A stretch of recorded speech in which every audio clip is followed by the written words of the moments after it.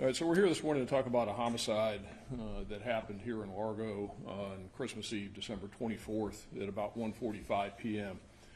The victim in the homicide is Abrielle Baldwin, a 23-year-old black female. Her date of birth is May 5th of 2000. She went by the name of Bree and was a mom to two boys, a 6-year-old and an 11-month-old. We've arrested two people, and I'll explain the incident as to what happened. The first person that was arrested is Damarcus Coley.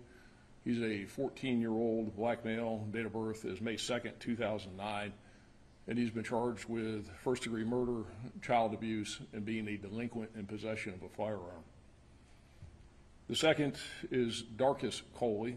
He's a 15-year-old black male. Date of birth is January 31st, 2008.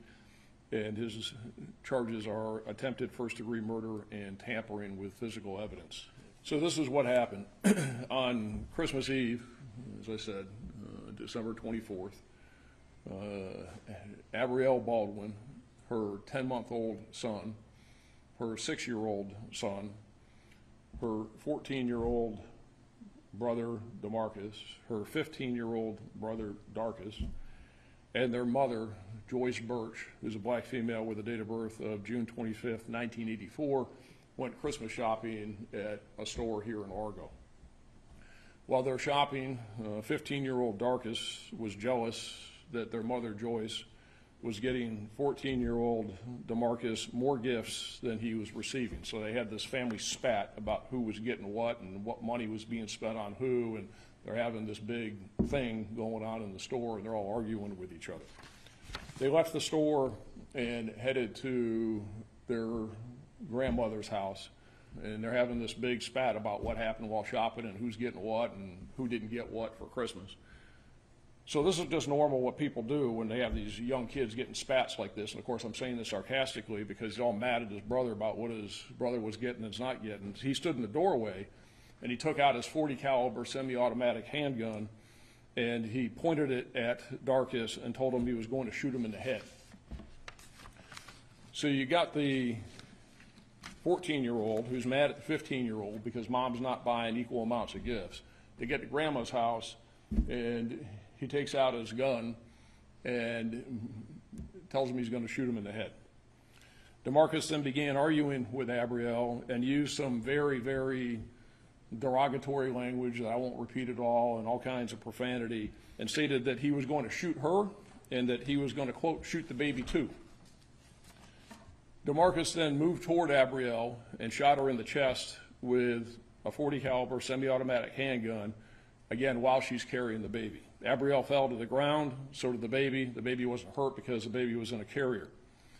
So when Damarcus falls to the ground, Darcus comes out of the house. And again, Darcus is 15, and he takes out his .45 caliber semi-automatic handgun because, again, I'll say this sarcastically, just normal that all these kids, that's what you do, right? You just carry handguns. When you get in a spat with your sibling, you take out your guns and you have a gun battle. So he takes out his gun and tells Damarcus, so Darcus tells Damarcus, quote, you shot my MF sister, and then Darcus shot Damarcus one time in the stomach. Unfortunately, Abrielle Baldwin was transported to Largo Medical Center Hospital here in Largo with a single gunshot wound to her chest, and she was pronounced dead at the hospital. Basically, the round went in through her left arm into her chest area, went across, went into both lungs, all kinds of internal bleeding. She bled out, and it popped both lungs. She couldn't breathe. Damarcus was transported to a hospital where he underwent surgery. He's in custody, remains in the hospital, is in stable condition, and upon release, he'll be transferred to the custody of the Florida Department of Juvenile Justice. The Pinellas Pasco State Attorney's Office is going to review the case and decide whether to charge Damarcus as an adult with the first-degree murder of his sister. Darcus, again the 15-year-old, made self-harm statements after we picked him up at the location where he was in Clearwater, and he is right now in a secure mental health facility, and he'll be charged with attempted first-degree murder and tampering with evidence and transported to the Pinellas Juvenile Assessment Center upon his release from the mental health facility.